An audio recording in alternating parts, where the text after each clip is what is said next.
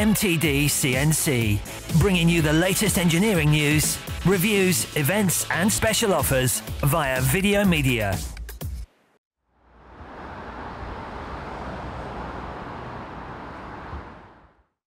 So this is an exciting time for Hurco. This is actually the first machine that's been built. Yeah, this is the very first DXC42 in the world. It's the largest of a range of 3 machines that we have. We also offer the DXC32 and 22. This customer already had a 32 and they wanted Hurco to offer a bigger machine for the type of work that they do.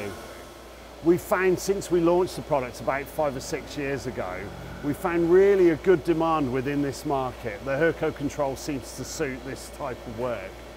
What we found was this customer Cube had a demand. They'd already bought a 32 and they had a demand for a larger capacity machine. As soon as we told them we had it in design, they were keen to buy it.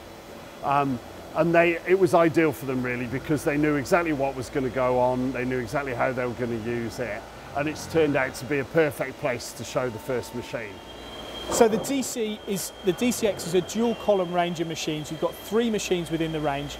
This is the 42. What is the capacity of this machine? Yeah, the DCX42 has 4.2 metres in the X, 2.6 in the Y and 1.1 in the Z.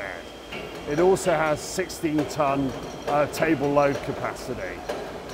What's nice with the dual column frame is that you do have space around the machine to work, so you get full use of the table. And the fact it's dual column means you've got much more rigidity when you're machining. Yeah, absolutely. The X runs below the main column and then the Y-axis runs above. What that does is, unlike a C-frame type machine, you don't get any flexing of the structure at all. So if we've got a component on the table, we need to machine it, the spindle, what are the options that you can have with this on this machine? Yeah, this is a 50 taper machine and only really for this size you need 50 taper for the longer tools. We have a standard 6,000 RPM, but this has had the upgrade to 10,000 RPM. It has 80 horsepower as standard and can deliver up to 550 Newton meters peak torque. So plenty of power when you need it, but also speed if you need it as well. Yeah, that's the idea. We tend to try and offer a general purpose machine because our customers, even within one customer, they can do quite a variety of work. This customer does both aerospace and automotive. So you need to be able to cut aluminium quickly, but you need to do Inconels, stainless steels as well. And if I was looking to buy a machine like this, I would be looking at the build of it if I'm looking to put large components on the table. So what would I find with this particular model? Yeah, this model, it has lubricated slideways in the Z. You can see the large box column structure to keep the head rigid. On the X and Y axis we use roller bearing trucks, 4 per axis. And it's a very big bulky machine, so you've got things like 80mm ball screws. And what about build? Great. I need to get the parts in and out of the machine. Accessibility. Yeah, we keep the machine open from the top. We have 2 large door openings at the front and the side. The idea of this machine is it would be loaded by either crane or forklift, and there's full access, and you can also move the table across, so you can load the full load onto the table from side or front.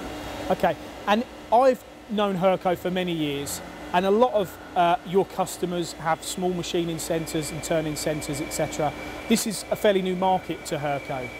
Yeah, it is a new market, although we moved into it about 4 or 5 years ago. We have companies who do lots of small components very quickly, but we do have a number of customers who've gone bigger than our normal capacity and have asked us to move into that area. This customer would be a good example of that. Where the Hurco control does really well is with conversational programming. There can be some quite simple jobs done on big machines, and customers who can do that big heavy work and program it all at the control see that as a bigger advantage over a number of the other machines on the market.